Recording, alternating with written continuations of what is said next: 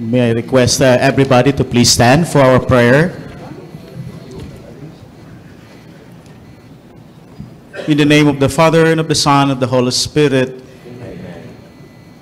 Heavenly Father, we who are gathered here,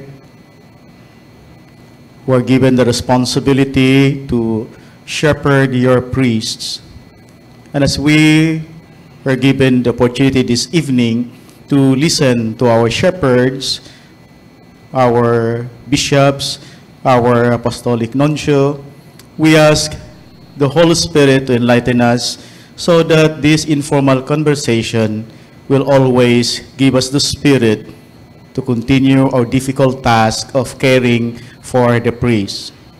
Bless us this evening, and let our conversation be a dialogue between us as brothers in the priesthood and listening to our shepherds in the church. This we pray through our Lord Jesus Christ, your Son, in unity with the Holy Spirit, one God, forever and ever. Amen. In the name of the Father, and of the Son, and of the Holy Spirit. Amen.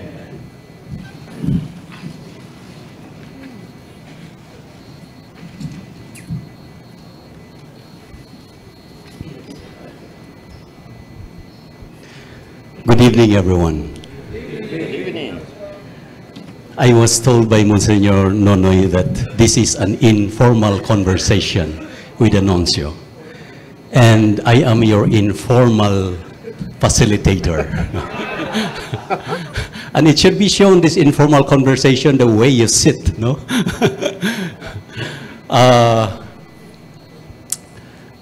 Davao is known to be the durian city, and His Excellency was able to taste durian this evening. No? Very good. Successfully. Can you smell it? Bacolod is known to be a city of smiles. Do you know why? Because there are a vast of plantation of sugar cane. And everyone who eats sugar cane should smile. No?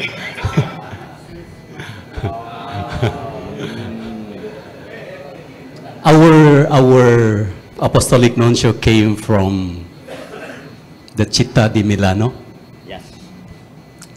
The center of fashion.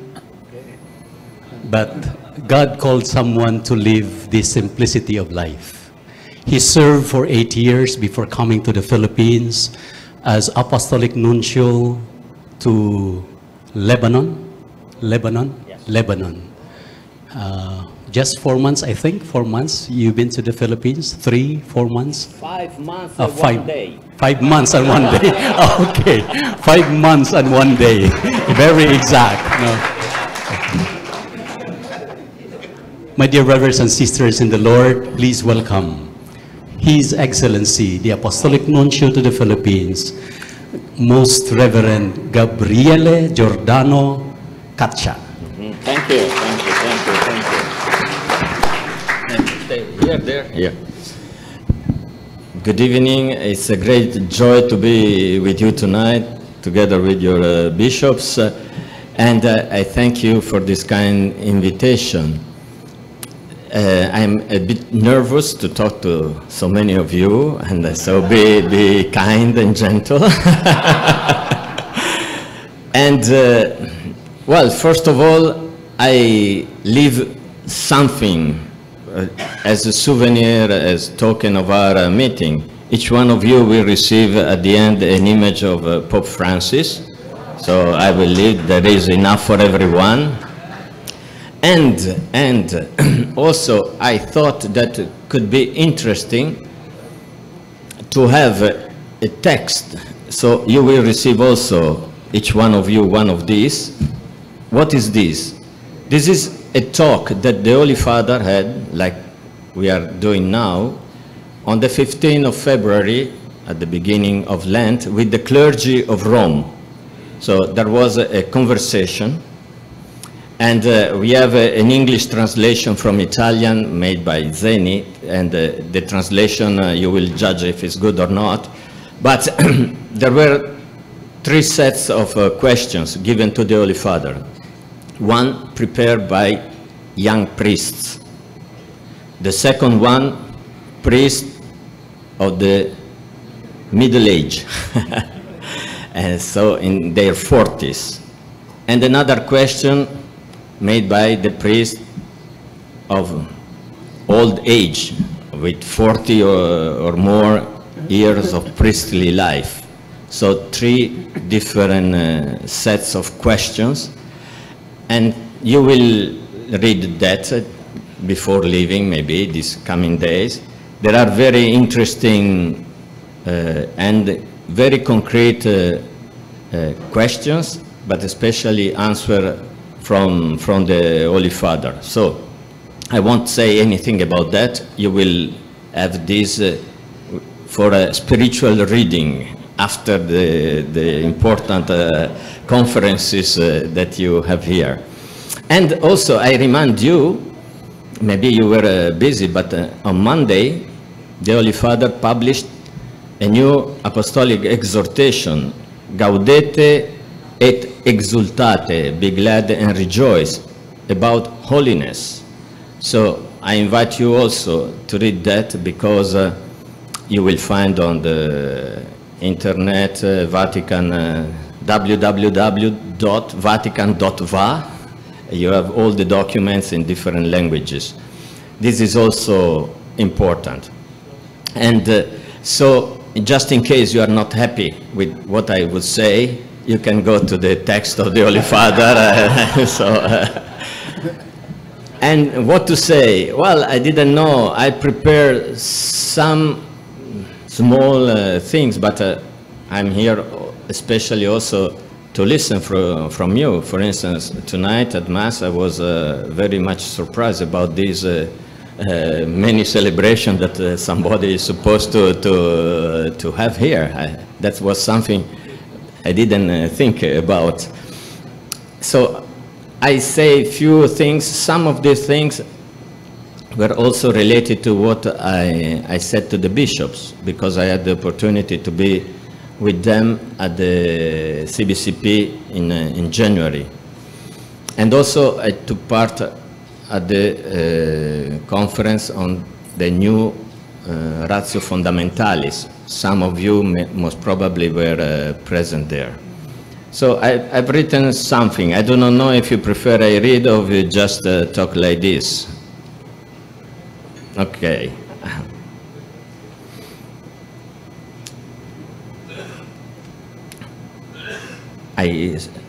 I was asked to conduct a facilitated conversation, so I prepared only a couple of points which I wish to discuss, and I look forward to our dialogue with also your bishops, which will follow.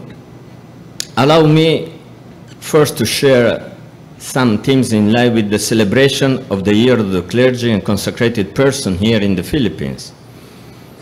I'm really glad to arrive in the Philippines during this 9 years spiritual journey that will culminate with the great jubilee in 2021. I truly appreciate the choice of dedicating each year to specific themes and particular sectors of the ecclesial community, and I find it very significant that all will culminate with the year devoted to which one? What is the theme of the last year? Communion of communities. Missio ad gentes is written. I do not know if they've changed, but it's written Missio ad gentes. So we are in this process. But the last year, not the next, the last will be Missio ad gentes. And according to me, this is extremely important to be focused on the goal, Missio ad gentes, even if we deal with this year the clergy and consecrated persons. And in this context, I propose that we appreciate this year, but to put that in a bigger context, not just in the context of the Filipino church, which is having this journey, but in the context of the universal church. And what is this context of the universal church? I take as a milestone the document of Pope Francis, Evangelii Gaudium, because this is the document of this pontificate that the Pope himself thought as the Magna Carta, big inspirational document for all these years. And I quote from this Evangelii Gaudium. In this exhortation, I wish to encourage the Christian faithful to embark upon a new chapter of evangelization marked by this joy, while pointing out new paths for the Church's journey in years to come. Here, I have chosen to present some guidelines which can encourage and guide the whole Church in a new phase of evangelization, one marked by enthusiasm and vitality. And there is a passage.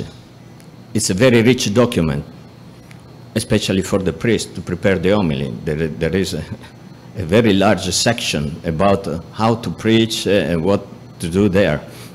But I quote this spirit. He dreams, Pope Francis says, I dreamed of a missionary option, missio ad gentes. That is, I quote, a missionary impulse capable of transforming everything so that the Church's customs, ways of doing things, time and schedules, language and structures can be suitable channel for the evangelization of today's world, rather than for her self-preservation. This is so something which is very important for the Holy Father. And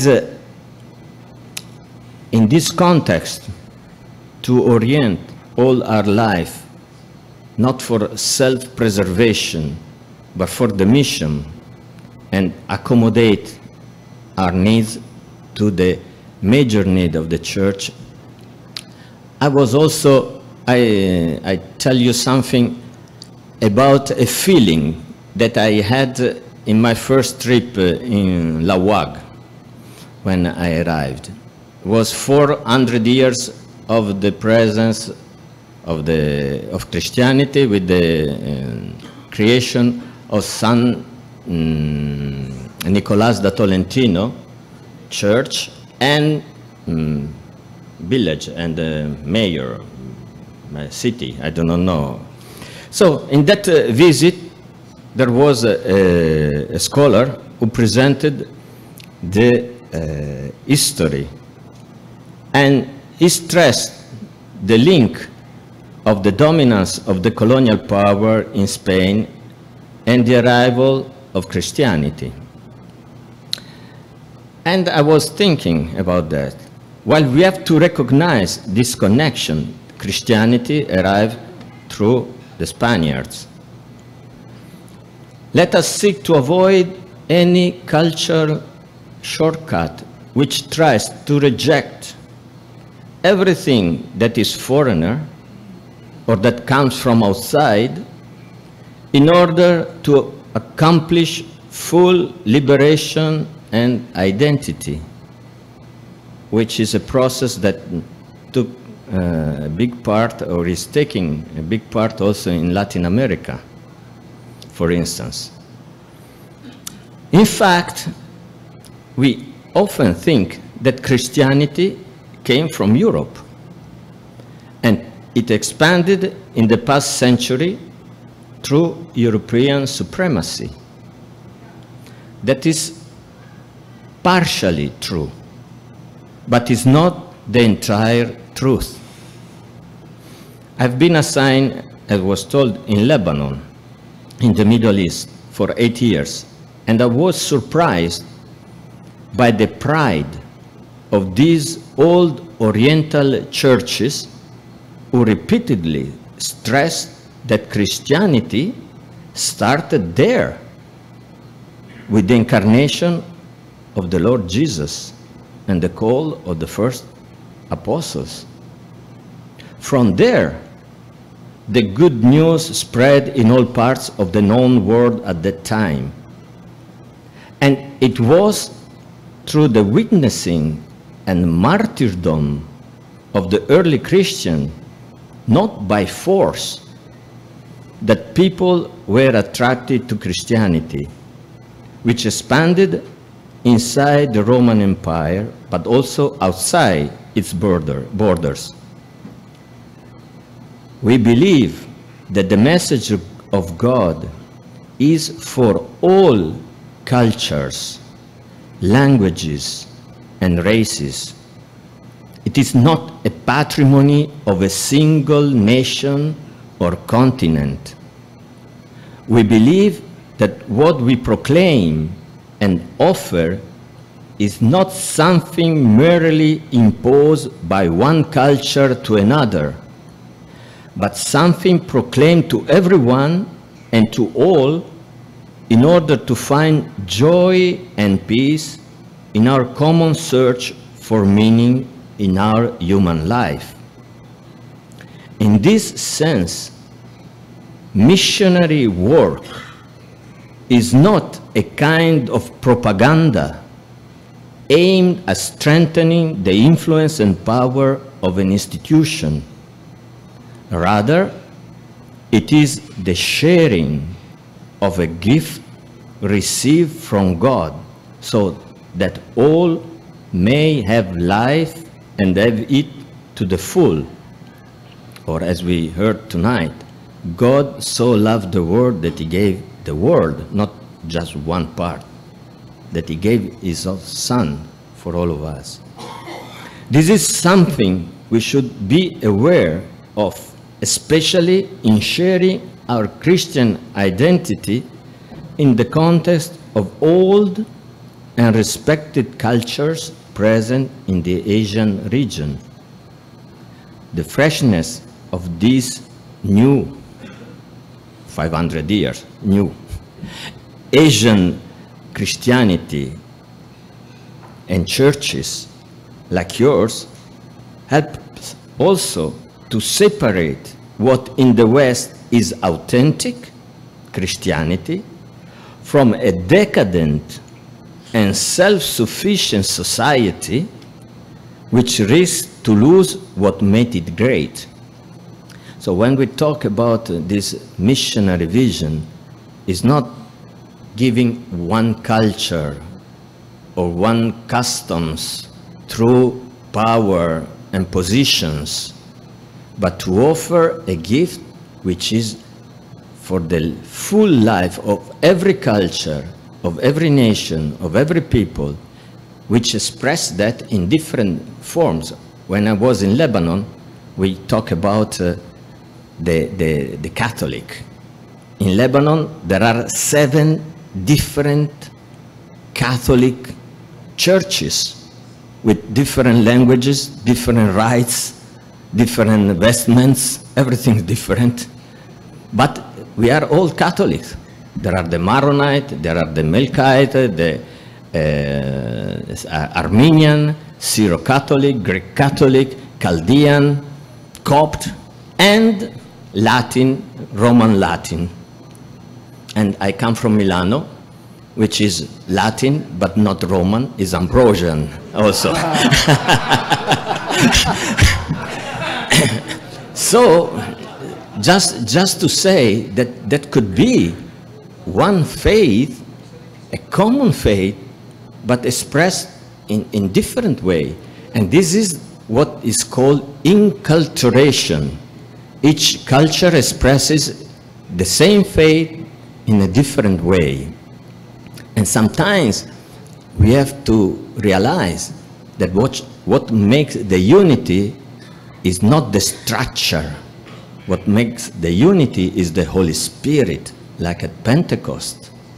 We are Romans, we are Greek, we are coming from all parts of the world, and we hear the apostles speak in our own language. This is something which is work of the Holy Spirit. It's not uniformity, it's communion. And so when we stress the missionary mandate of the risen Christ, go and preach the gospel, we are in the position to offer something which will be also good for their different culture and people and languages, not to make everyone the same brand. We are Catholic and we are global, but not in the sense that globalization makes everyone the same thing. Like each one of us is a different person, unique, but we are in communion. And this is the beauty also of the church. So when we think and we say, for instance, the Filipinos have a big mandate, especially in Asia, but not just in Asia, because the diaspora of the Filipinos is everywhere. And they are revitalizing all the communities in Europe, in America, in the Middle East. That there is a special task for the Filipinos, this Catholic country, the biggest in Asia, to evangelize. It means to bring the good news and to have this mentality. We are offering something very good that we have received, the love of God, that could be expressed in many different ways. But this is very, very important. And when the Holy Father say, what is the joy of the gospel? Evangelii Gaudium. If we want to summarize this exhortation, we should say, the joy of the gospel is a missionary one, is to proclaim. The risen Lord say, go, get out, open. And when we think about ourselves as disciples that try to follow the mandate of the word of the Lord, we have to be synchronized with the main goal. We should all be worried and preoccupied how we can better proclaim the gospel, and according to that adjust. Not my first things that what I need this, I need that, there are so many things important, but we have to always focus that in a bigger picture. And so this is important also for the formation of priests. The Ratio Fundamentalis reminded us that formation is not just the time spent in seminary. This is the shortest of our life and the most intense. But the formation doesn't finish with the ordination. This is one part of a long process that finishes when we make another step towards eternity. But until then, we are always becoming more and more disciples of Jesus. And at the different ages, with different problems, with different sensitivities, like in every family, you have young parents, young couple, then become mother and father, and then the children grow up, and then they become grandparents. They've never finished to learn how to act in different situations. And so even for the priest, at each period of time, each section of, if we want to say, of our life, should be always a call. How I'm now called to become more similar to the Good Shepherd. How can I be really an image of his love, of his mercy? So you see that it's a task that never ends, and ongoing formation means to be aware that we didn't pass the habilitation exams and then so we can teach. Even a professor in school, if just stay for the habilitation, what he studied, and doesn't keep going on reading and studying and make research, is not a good professor, not a good teacher. And that's also for our life. There are so many other things, but I stop here because otherwise I am too long. And I was told also that there is space for questions, so maybe you are more interested in asking some questions than what I have to say. All right. Thank you very much, Your Excellency. His Excellency is now open to our questions. And the bishops too. The bishops are also here. No? Maybe not questions, some concerns. Or even sharing of experience. Yeah, sharing of experiences. We have microphones. There are plenty here.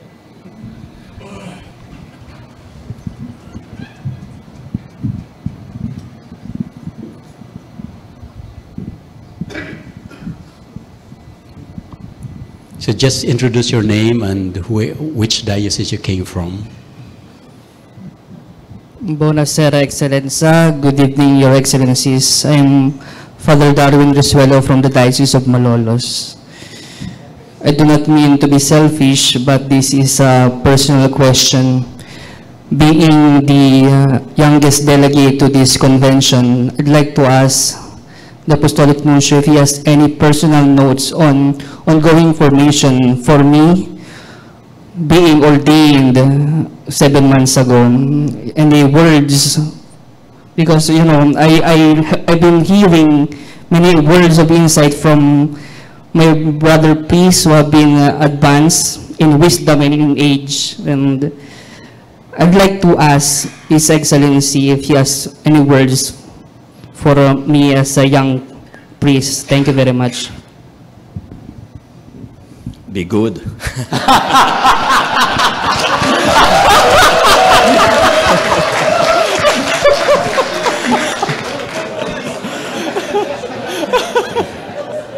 There was a question to the Holy Father. The young priests, they start asking, so many vocations are born well, but then cool down, they become accustomed, they are spent. How does one pass from falling in love with love in the priestly life? That is to say, how can we expect the whole humanity of a priest to be involved around this center, which is a new love for the Lord? How are the desires, the aspirations, and the limitation also involved? How to live in freedom a priestly life, which is requested of us to assume with love, but in the concrete reality unravels in 1,000 rubrics and duties. Sometimes we feel inside a great train that proceeds to do without us. How to feel chosen by God and fulfill as men outside a career and alien by comparison. In this, our city or village, we often feel we aren't incisive. Can we be a significant humanity? That is to say, can we fulfill life choices that indicate an evangelical way, and this and this and that? So many things. A young priest asked, these were the question to the Holy Father. And the Holy Father said, don't look at the circumstances. Don't focus on the circumstances. If there is that, how can you do this? And if there is that, because that's it's never-ended story. There will be always something that hinders you to be what you are supposed to be. But find out your way to be priest. To be priest is not a cliche. There are very common goals, because we are called to be like Jesus, the high priest. But each one of us has his own way. Find your style. This is very important, to find our own style to be priest, so that people don't see something proclaimed and something lived. And sometimes there is no connection from a facade that say, oh, this and this and this, because you have learned, and then a life that say other things, if not opposite, but others. So how to make the bridge? I used to say to the seminarians when I meet them, you have to be in harmony with yourself. In harmony, how do you make harmony? 3 things. Your heart, feel well. Your mind, think well. Your hands, do well. So what you feel, what you think, what you do, they are in harmony. Otherwise we think something, we feel another thing, and we do another also, and we are disconnected. We are not a person. The people say, well, what's that? There is no unity. There is no unity. So find your style, your harmony. And that there are, of course, there is something which cannot be taken out, the relation with the Lord, the prayer, your own way of prayer, not just the official prayers were very good, but your way to stay in front of God. That happened this, I've done that. Why? Why this reaction? As a bishop told in the homily, no? Sometimes there are very small things. And also to have somebody, as you said in your question here, wiser, to help you. Because the Holy Father said there are 2 kinds of priests. I mean, you need, for sure, for the sin, you need a confessor. But the Lord forgive and go on. But this is not finished. This is just the forgiveness and love of God.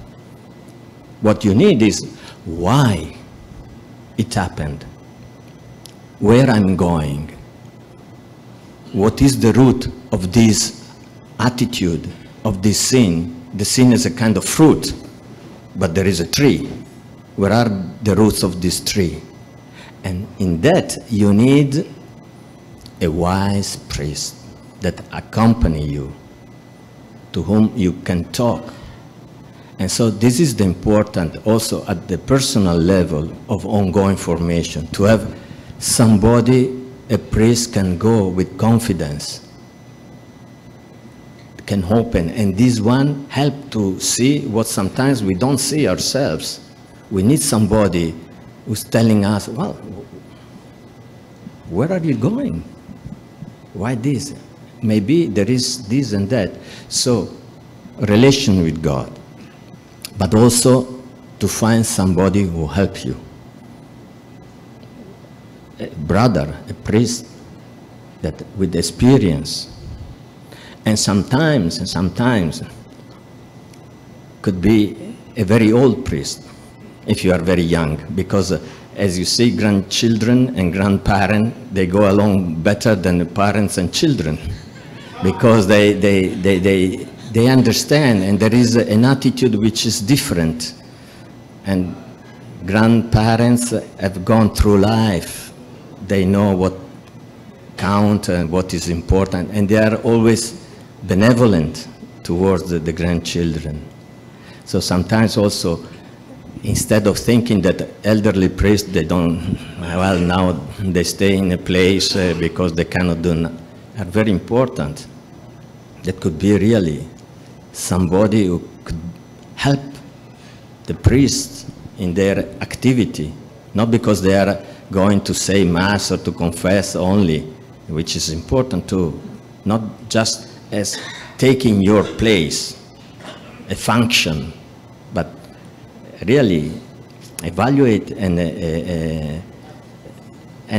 taking advantage of their own experience. And for sure, you know, in your presbyterium, such priests, this is very important. So just some ideas. Thank you very much, Your Excellency. Any more? Yes, there's a hand there. Father.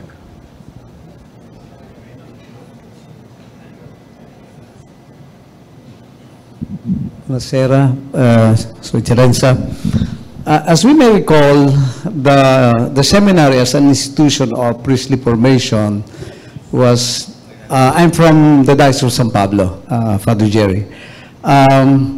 Started, I think, if I'm not mistaken, during the Counter-Reformation, in which we needed to really assure that priests will be effective, no?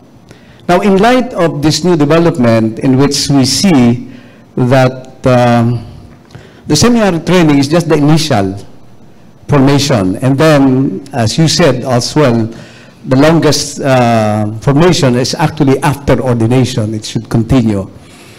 I just wonder if in the future we will have an institution in a way similar to the seminary, seminarium seedbed, no?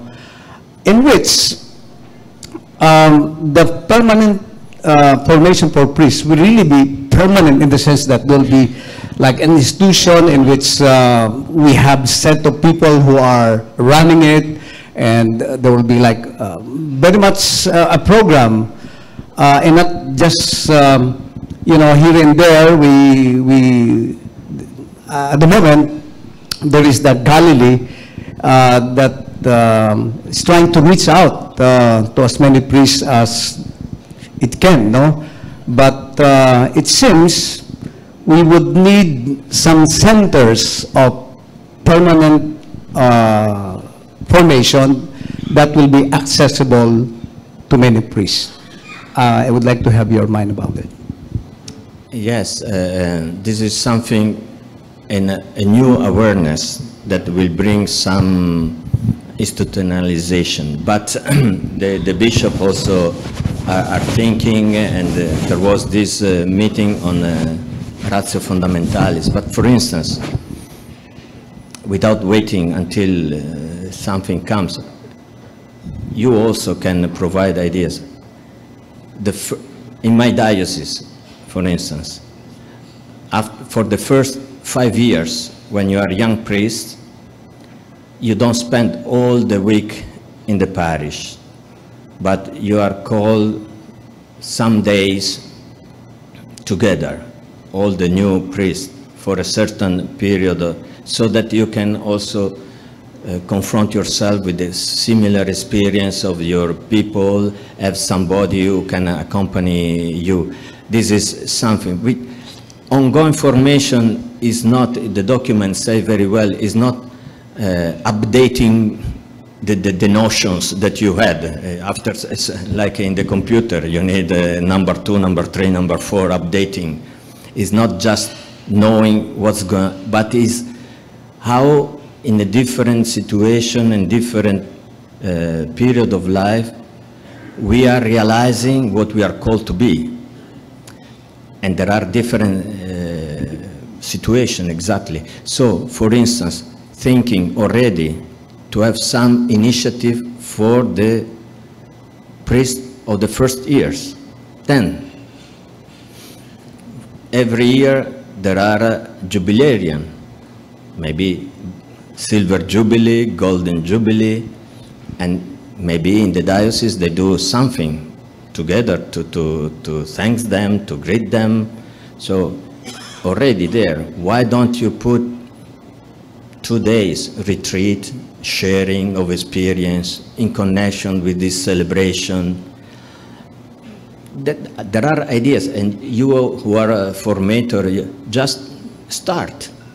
It's not, you don't need to have a program with every date and this and that. It's creative. If you are really involved with this task of be a formator, think of you not just I am assigned for this period. Think what could be nice for the people I follow for a certain period of time. What I see that is important for them. What can I imagine? Talk to your bishop, talk with the others. And so there will be some initiative that little by little will show also a way to make something more available. In the past, there were not even the seminary. They started at a certain point in the church, and they are developed. And so this is ongoing formation is something which sounds a little bit new and requires other means to respond to this necessity. But you have not to just wait what somebody will do one day, but also to start proposing something to those who have to take decisions, and starting from your experience. And there are many things possible without putting up very big structures. So it's always good to see what is possible now, what is best, but what is the step possible now, where I am with this priest, with this situation, with this bishop, with this confrere, and so on.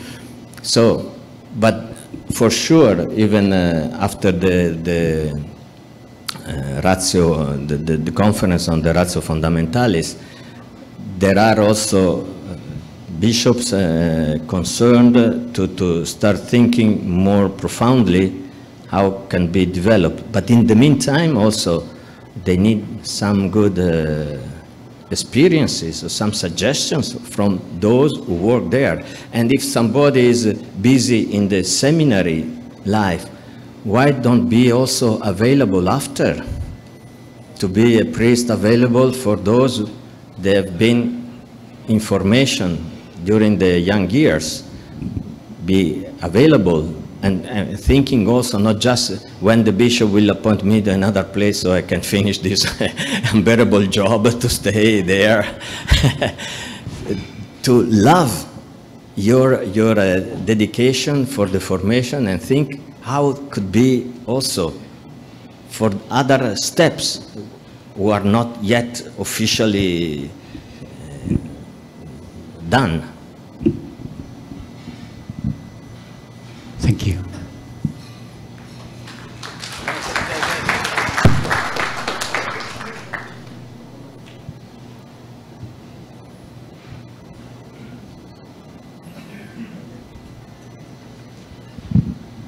Father Onet Mangahas from the Diocese of Cabanatuan. Your Excellency, I have written down my question. Your Excellency mentioned about Missio Agentes, and one of the very powerful instruments is media, of course. Here in our country, you might have noticed that some much smaller religious sects have their TV networks. Sadly, the biggest church, our church, still doesn't have our own network, a network which can propel and catapult our missionary endeavors. And one of the reasons being mentioned is because we still do not have a central local Philippine church government, which can be empowered to make initiatives for financial reforms and other important policies.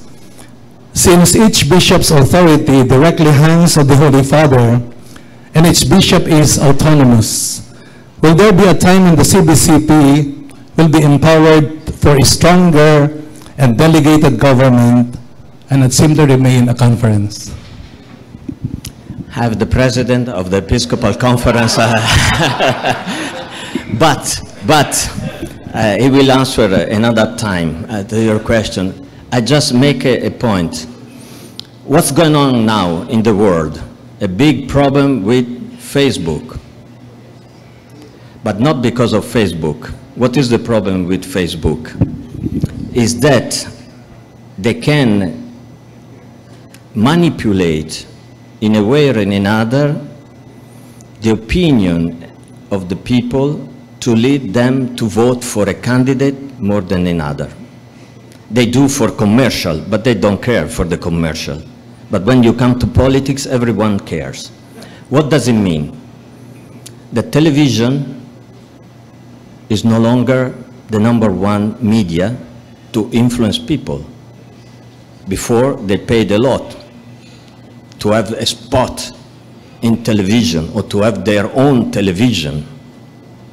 Nowadays, if you want to win an election, don't go to the television, go to these social media that work not generally, but they are focused on single client. This is what's going on in the world. Now, it's right, it's wrong, it's another. So what does it mean for us? The television as an influence, okay. But if you were to be effective, you have to work on one-to-one basis. And this is what actually the Catholic Church always does, to work in a parish, to work with these people, with that. And so, also because it's true, that it's important to be present in the media and so on, and it's important. I realize that, because, but it's not maybe also in the world today with the changings of technology so important as we think it is, or it was 20 years ago. And at the presence, at the grassroots levels, with these new communication means, I suppose every parish has a website, or many have, any congregation, any diocese. There are so many which are not a central body, but they are effective at the level where people are. So in a sense, it's good to have a presence, but we don't have to arrive late when the train is gone already. We are working on something which is already gone. So that's my view, according to the reality of today. But it's good to have a presence also in the media, but the media are very expensive. And even the most successful media are not that in the public one, but the private one, because in the private there is a spin which is commercial with advertising and this and that, and the other you need a lot of money but not immediate return. So there are many considerations about that I leave at the Episcopal Conference. But just to understand also that it's good to have a presence in the media, but nowadays the most effective media are a different one. The one, how many people watch television now? How many people read the newspaper in the Philippines? And how many have a phone? How many have this, their own email and Facebook and WhatsApp and then this, I don't know what. So this is also changing. And what is going to happen in the politics means that those who are very interested to influence, they have abandoned mainstream media, they have gone to another kind of media. So in that sense, we should ask the question, not why we don't have a television channel, but what is similar for us at this one-to-one connection with the Church, I think. Thank you.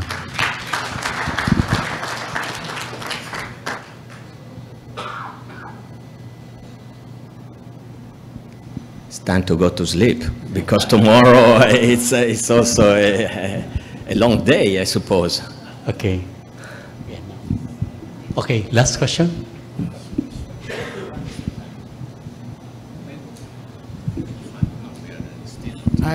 I am Father Nonong Pili from the Prelature of Infanta. This is not a question, Your Excellency, but I just want to express my deep appreciation because I attended the funeral of one of our priests who was killed in Nueva Ecija, and you were there, and your silent presence was an eloquent expression of solidarity. So thank you very much, and I would like to express my appreciation for that. I remember because I was just arrived some weeks, and okay, it's not clear even now how it went. I mean, we know some particular, but the real questions are not clear. But I said, first of all, it's a priest.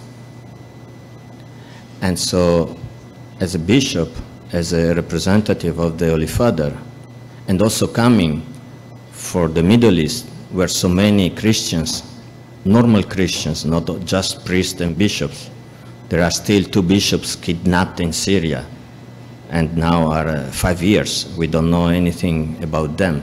And there are so many who were killed. So, as the Holy Father said, there are more martyrs in the present days than at the beginning of the history of the Church.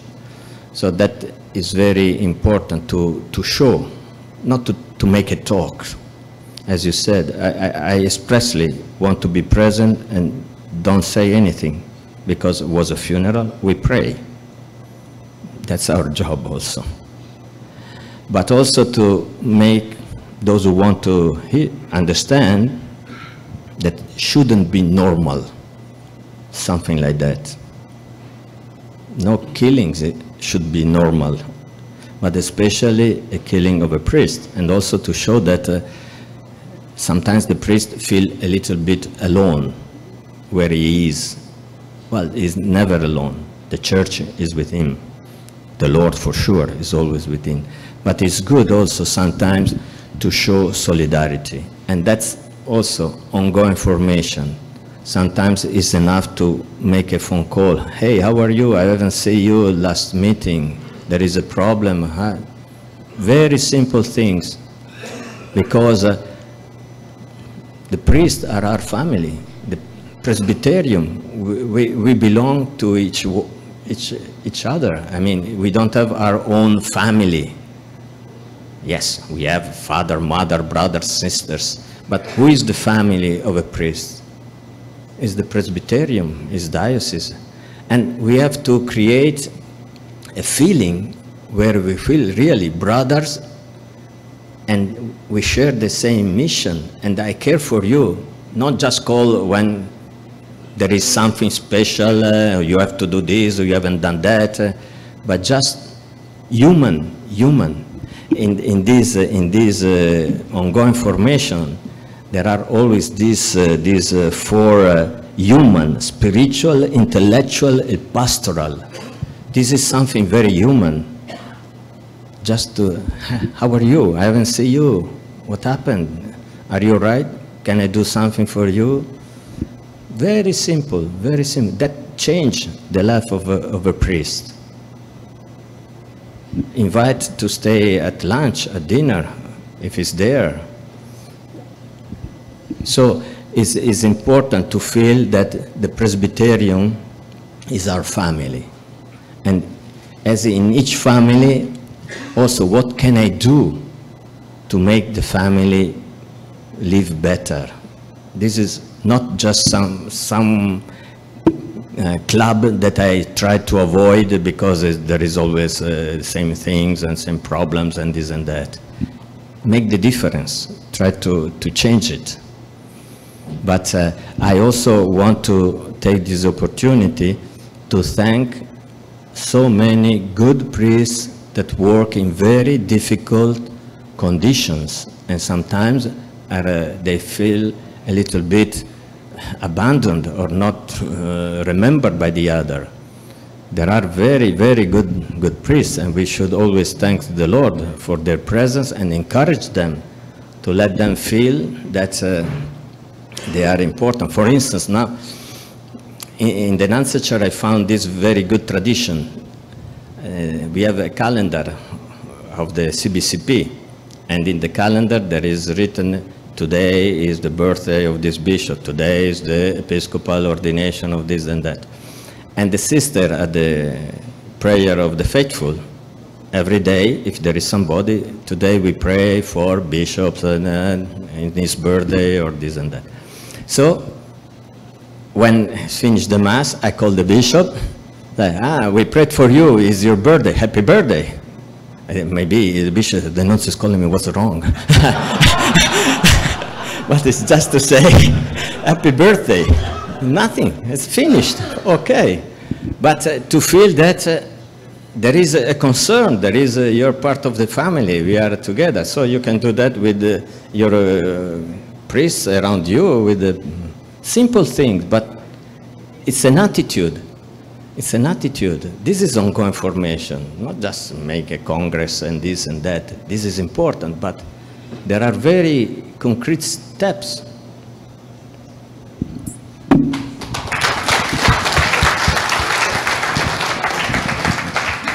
Thank you very much, Your Excellency.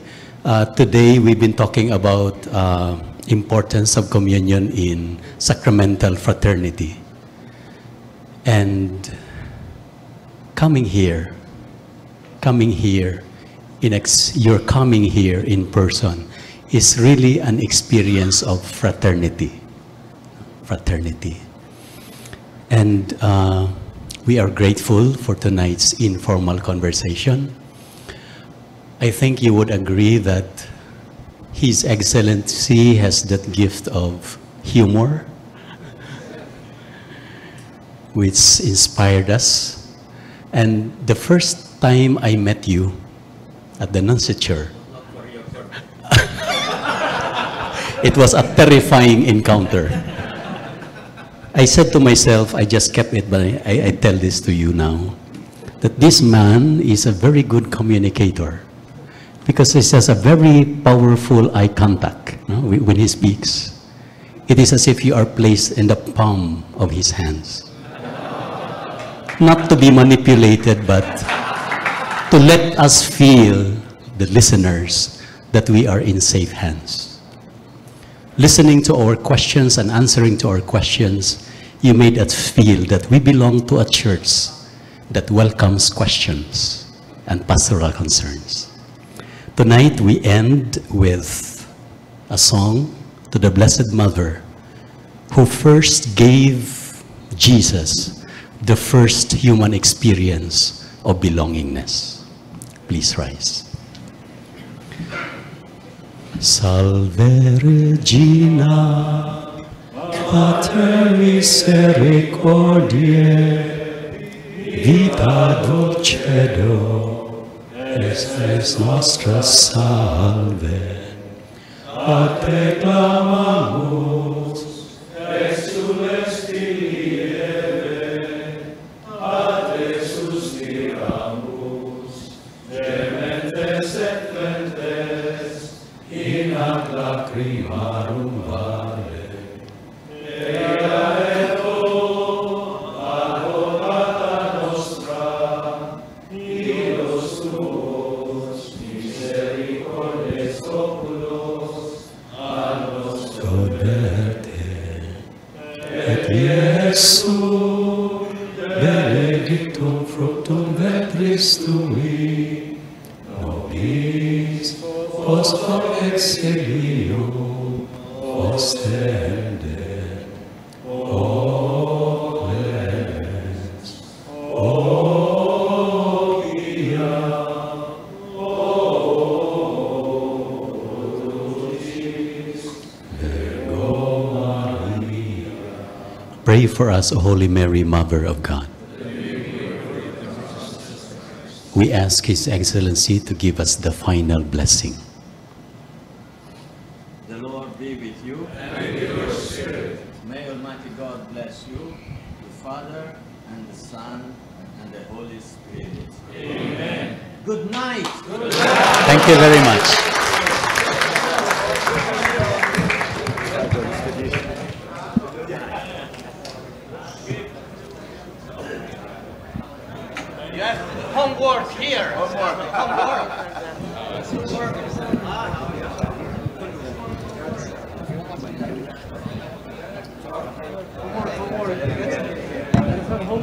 Yes.